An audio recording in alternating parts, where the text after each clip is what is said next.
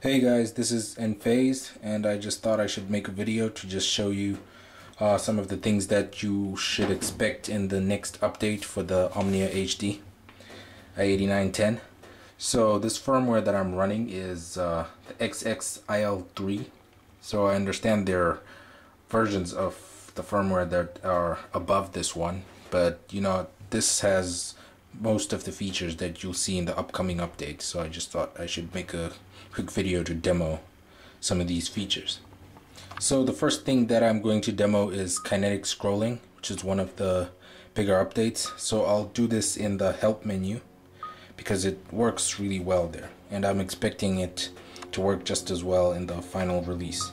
So as you can see, it's really smooth and it works flawlessly. The way you'd expect it. You can scroll, stop things depending on how fast you scroll, how fast you flick.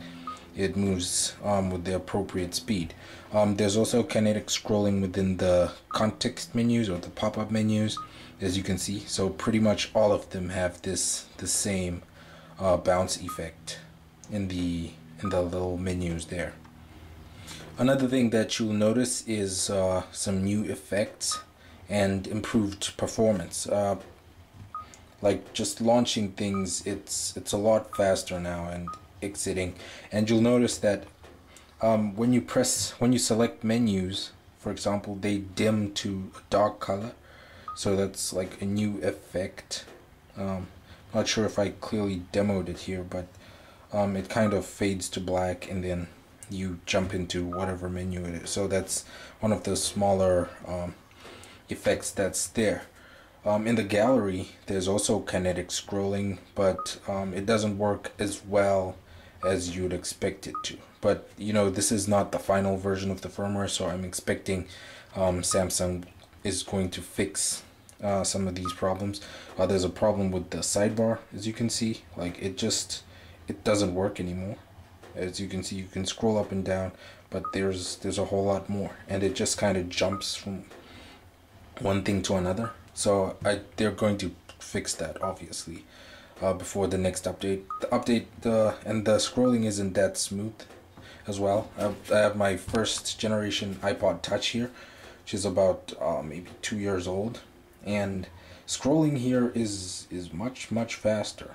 And this is 2 years old, and it's using inferior hardware to the i8910, but you can see there's a huge difference. So Samsung has said, when I asked them about this during the meeting, they said that they're working on an update for this. They're working on new algorithms to improve this kinetic scrolling. So expect that to be fixed by the next update, or if not, the updates to come.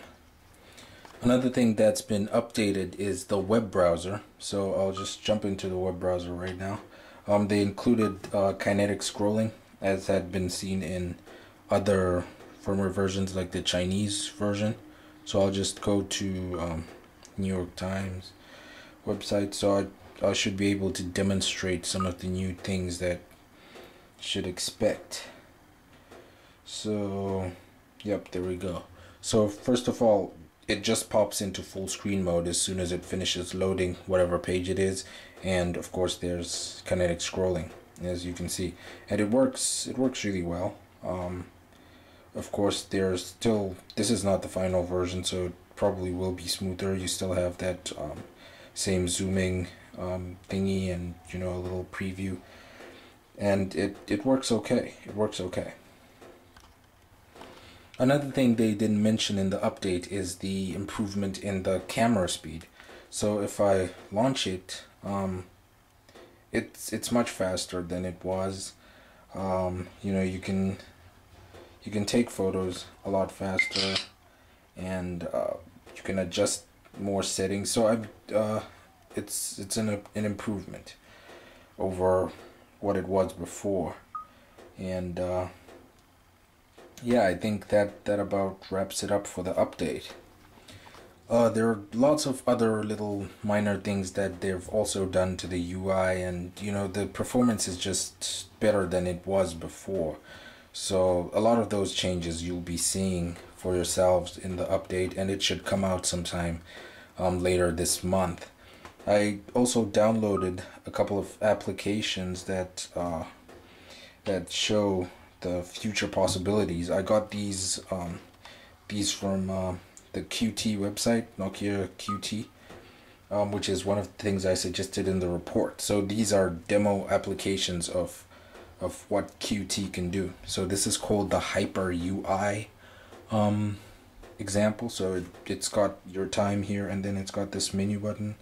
Then you kind of slide it up, and then you can, it's really cool. Of course, this is just a demo, and it doesn't really do much, but it just shows you like how far this device can go if they implement QT, and it's running right on top of Symbian, right on top of the operating system. There are a couple of other applications as well, like the weather here that I got. It's also a QT application.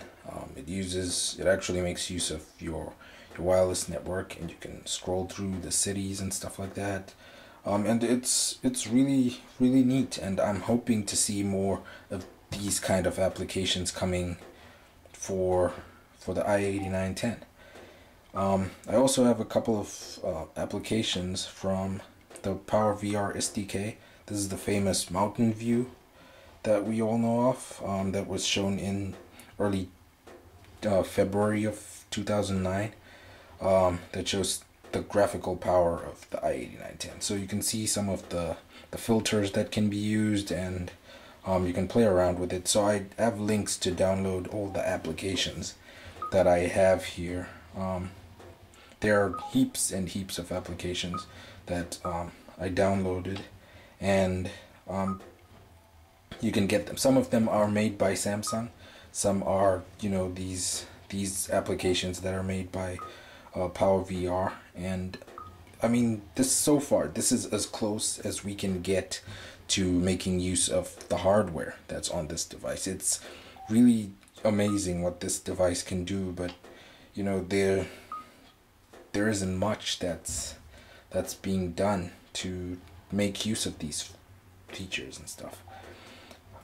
You'll also note, I forgot to mention this, but the kinetic scrolling is not in all menus. Like it's not here. You have to use the bar again. It's gone. Of course, this effect is always there. This kind of slide effect, but it's not kinetic scrolling. So there's a bit of inconsistency there. They'll probably keep trying to put kinetic scrolling in as many places as possible, but yeah, there are just a couple of hiccups here and there. There are also some programs from Samsung Mobile Innovator that I have here.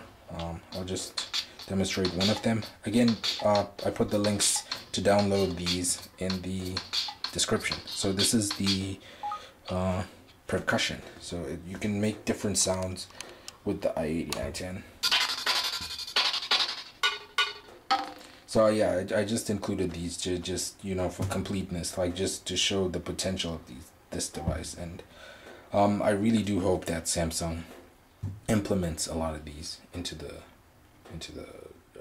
i8910. So lastly, if you're looking for a web browser the best web browser for S60 out there, S60 5th edition, I think Opera Mobile is just miles ahead of Symbian, and it's free. This is the new beta that I just downloaded, and it works really well. It's got kinetic scrolling and everything, and it's a full browser.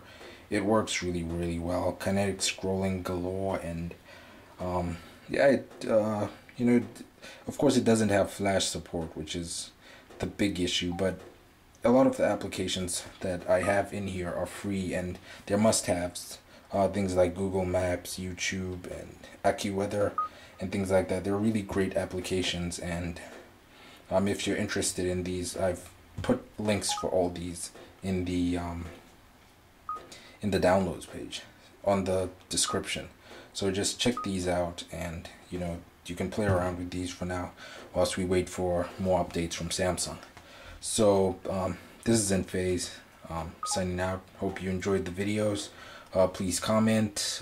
I'm going to keep on updating stuff on my blog, and yeah, it's been a great journey. All right, cheers.